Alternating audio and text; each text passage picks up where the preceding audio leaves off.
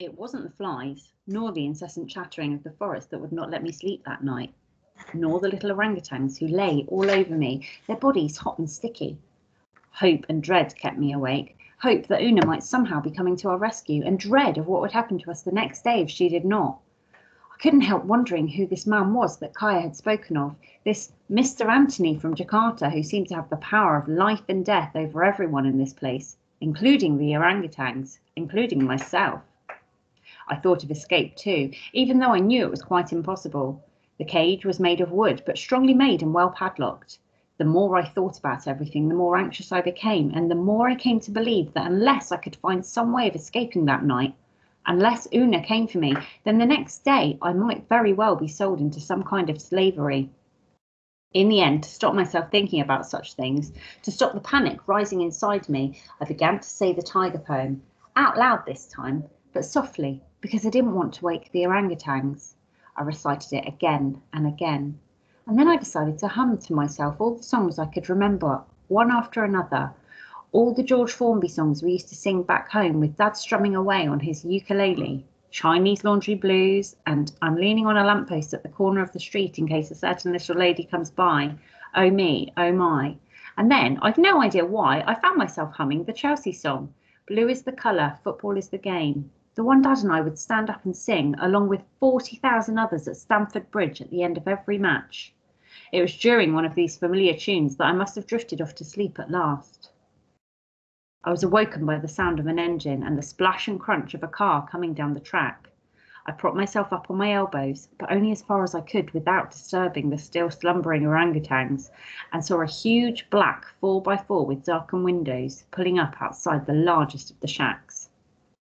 I'd noticed it the evening before. It was the only one that looked anything like a proper house, with proper glass windows, a veranda, and a low wooden fence all round. And there'd been a rocking chair out on the veranda right by the front door. I remember thinking that seemed incongruously domestic in this sprawling mess of a place. One of the workers was hurrying barefoot past the cage now to open the car door, and there were a couple of others frantically rolling out a length of matting from the car to the steps of the veranda. Not wanting to be noticed, I shrank back in the cage and lay down again. All I could see now were the doors of the car, its huge tyres covered with dirt and a lot of mud-splattered legs running past me. The man who stepped out onto the matting had highly polished shoes and white trousers with immaculate creases. But then he stopped, turning round and came straight back towards me. He was carrying a shiny black stick. His fingers were covered in huge gold rings, at least one on every finger. Suddenly, his face was there right in front of me, pale, puffed up and sweaty, with small, shining eyes, venomous eyes. So there you are, he began. He spoke in kind of a drawl. My little monkey boy they told me about. Sit up, monkey boy. Let's have a look at you. He spoke English, but his accent was strange. I couldn't think where it came from. All I knew was that this had to be the Mr. Anthony from Jakarta that Kaya had told me about. This had to be the man who was God here. He mopped his neck with his handkerchief. Do you know what you are, monkey boy? You're a flaming nuisance. That's what you are, a flaming nuisance. A lousy spanner in the works. You know something? I don't like people who cause me problems. Best thing to do with a problem is to get rid of it, I reckon. So maybe I'll put a bullet in your head and throw you in a hole out there somewhere in the jungle. Problem solved.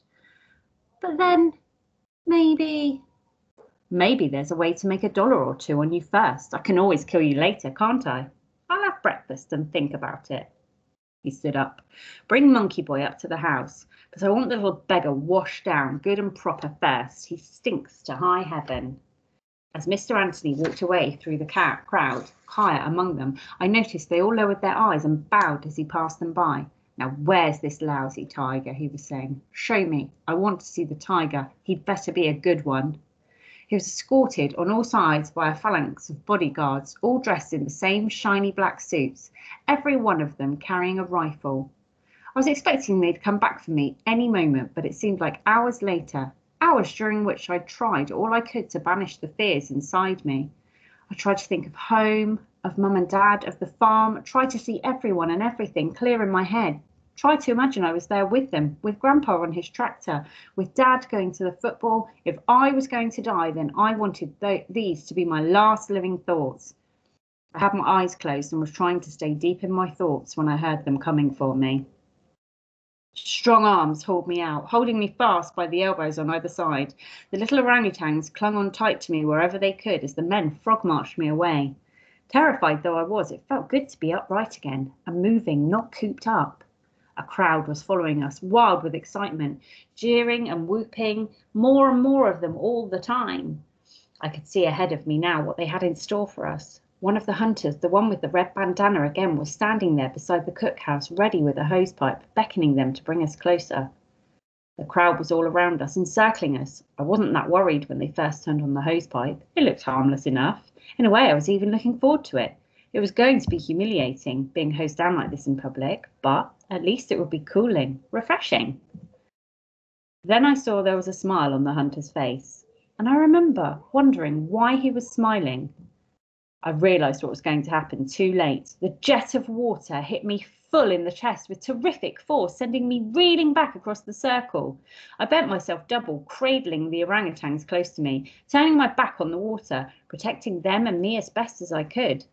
But there was no escape for them or me, however much I tried to run away from it, to dodge or duck or run. There was nowhere to run to. In the end, there was only one thing I could do. I dropped to my knees and cowered there, using my body to shield the screeching orangutans from the full blast of water.